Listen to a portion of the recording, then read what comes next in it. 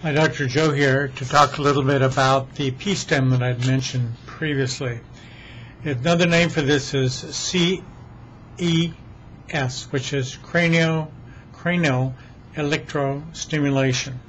The stimulation is only 2 AA batteries, so it's very, very tiny, and it isn't something that is like any sort of shock you could ever get. And no serious side effects have ever been recorded from this. This has been around in Europe, in Paris actually, and it was a very long time ago, 1902. And it's been involved in the United States since 1970. There are other features that seemingly are like that, but this is unique. As you know, I was very interested in getting it involved with a place where we knew we could make the autonomic nerves go back to normal. And we've done very well and continue to do well with that.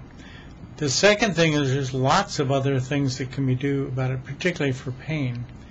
And just to go through a few things that I'll talk about now, because on the website you will see the broadcast that I'm doing here now, and it'll be having a link to it. You can go to the website and read the whole thing.